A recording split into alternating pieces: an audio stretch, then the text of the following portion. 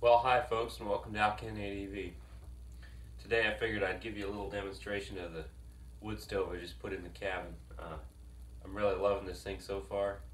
It's just a joy to burn, and it burns really, really well. I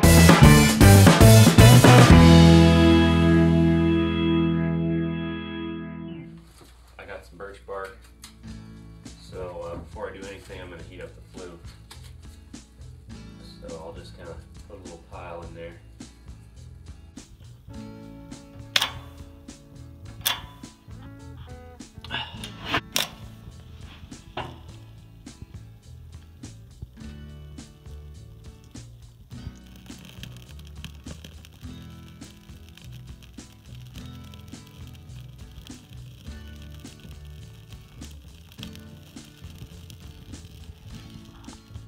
You can see eventually it'll get all smoky in there, and then once it really has nowhere to go, it'll all start drafting up the chimney, and you can see it. You can tell when it starts. Also, you can tell by the air wash on the glass when it starts. When the draft is going right, you should be able to have the door open and not have smoke coming out because it's all going up the chimney. Now I'm ready to put some kindling on here.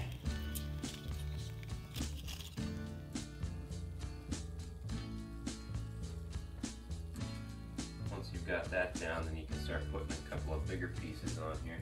I don't have a lot of bigger pieces right now,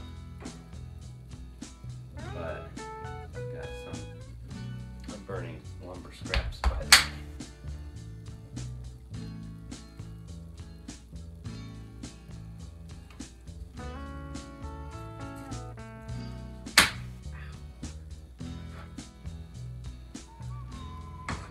So we're starting to get a bed of coals down there underneath everything, and that's what I'm looking for. I'm going to burn this down a little ways, and then I add my, regular firewood, which in this case is my stair cutouts from the main stairs. So now that's burned down to mostly coal, so I can spread it out a little bit. Don't want to spread it out too far because I'll kill it. Now I'm going to put my wood in. In this case, these triangular pieces, I'm going to put them in kind of, well, the only way they really fit, kind of like that. And I want room underneath them, if I can, for the fire to still burn down there. And I want room in between them for the fire to come up.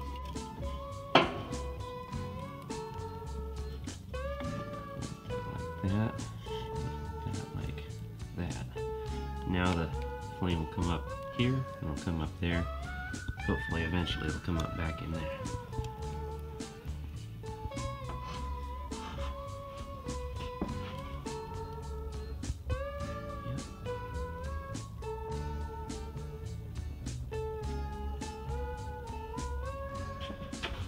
So now I put a third level in there. Put another layer on top of the others, and it'll burn slower this way because there's more wood, but once it gets going, it's going to be pretty hot.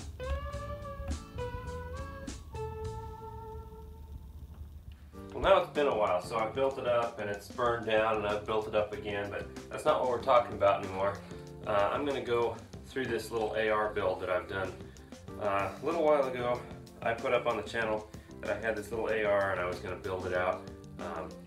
Kind of cheapskate-ish, and see what I could do with it. Well, it's done, or at least it's done enough as far as I'm concerned, and so I'm going to kind of walk you guys through it.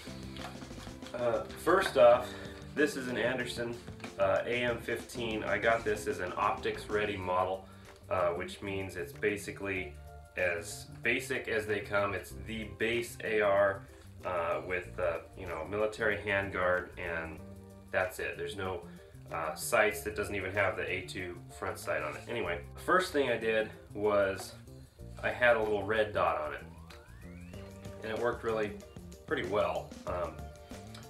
But when I started building it out, I took that off, and the first thing I put on was this rail. Now this is an AIM Sports, I think it's the 13.5-inch rail from Sportsman's Guide.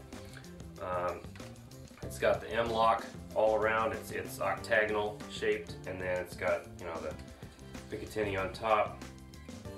And I got this since I'm new to this whole AR thing. I didn't have any armorer's tools or anything, so I got an armorer's kit. Basically, it came with the rail. It came with a a low-profile gas block.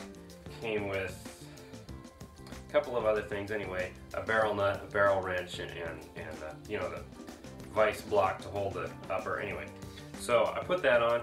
I'm pretty happy with it. It's not the lightest thing in the world, but it's sure not too heavy, and seems to hold up well so far. Now, I don't have a whole lot of rounds through this thing. I might have 100 rounds through this thing since I put it together, so this is not a long-term review.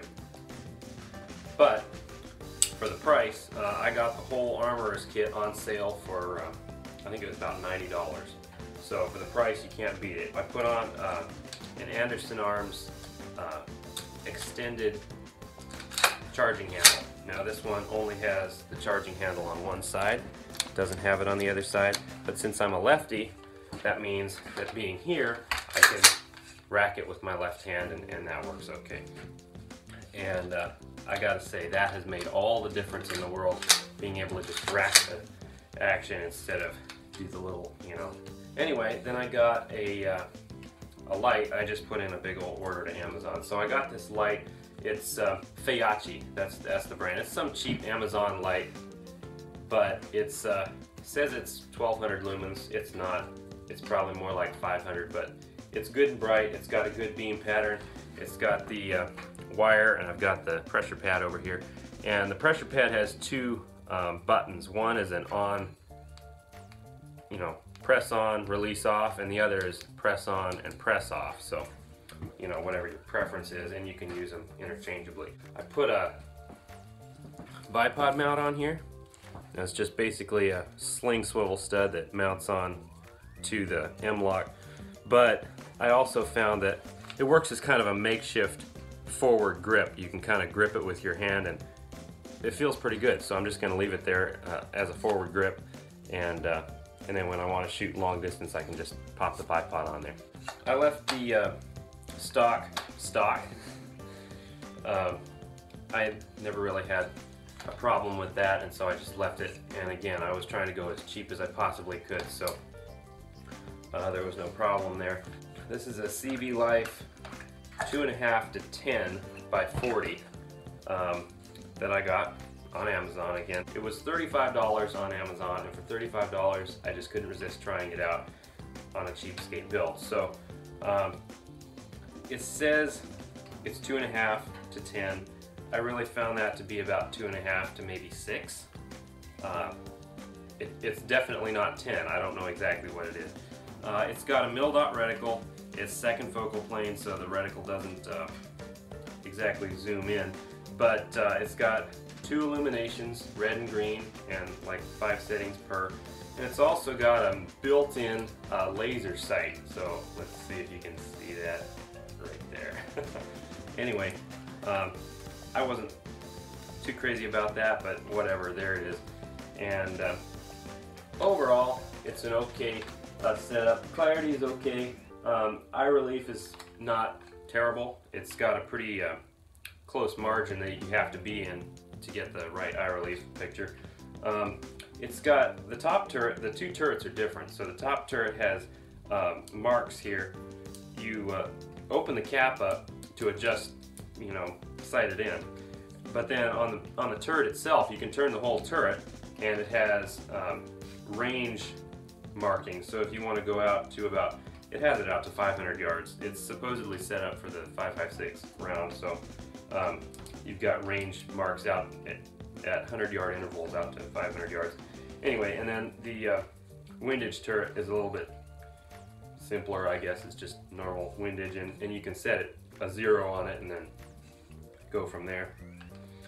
That's about all I've got to say about the scope. This is probably the one piece of gear on the rifle that I'm going to be replacing eventually. I had to try it, like I said, for $35, but it's not the be-all and end-all of scopes for sure, and I'm going to get something a little better on this. Anyway, let's see. Other than that, I've got a set of, if I thought long enough, I could probably think of the name of it, cheap Walmart aluminum battle sights in case of a scope malfunction. And they pop up, they've got a button, they snap up. This one doesn't snap up because the scope's in the way, but anyway, that's what they are. They're pretty solid. They have a little wobble up here when they're raised, in the raised position, but it's spring-loaded, and so it goes forward, and it's pretty good. I haven't even sighted those in yet, so quality is okay, and I have no idea how they're going to run in the long term. I put a sling on here. This is a $10 sling off Amazon. It's got the quick adjustment feature to where you can have it on and adjust it out to be longer, and then you can adjust it right back in again eventually, like that. Anyway, it works okay. 2-point sling. I don't like the single points, and I sure don't like all those triple point slings. Anyway, that's what that is. I have a QD point up here, and then the sling's just looped around in the stock back here. The QD points on the sling, everybody said on Amazon they were just notoriously horrible, and I also needed a QD mount here, so I just bought new QD points and put it on, and I had no trouble with it. That's the entire build as far as the Cheapskate build goes, and I have about $650 into that, all told, including the rifle. The rifle cost me $400. I got it at Cabela's on a sale, so everything else was about $250. After that, I decided I wanted a little bit nicer grip, so I put one of these Magpul MOE grips in with the little button that you can pull out.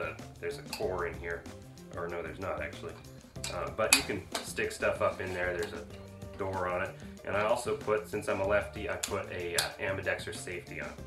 This is the what is it? I think it's a CMMG ambidextrous safety from Sportsman's Guide. You can get them other places too, Brownells, I know. Anyway, that is the entire setup. This rifle, it's a fairly solid rifle. The action could use a little bit of softening up, or at least maybe just a little more oil. But all in all, I've never had any problems with it. It's never jammed on me, and what more do you need out of a rifle, right? So that's all I've got for you today. Hope you like this. If you got ideas about the rifle or ideas about the wood stove, go ahead and let me know. I'd be happy to answer questions, and always love to hear your comments. So go ahead and just go down there. I know all of you are just dying to type something. So anyway, you guys ride safe, and I know I'm jealous. I see all you guys down south having a time of your lives riding, and I can't ride a motorcycle, and now I can't even ride a snow machine because we don't have any snow. But anyway, I'll live. See you guys next week, and you guys take care.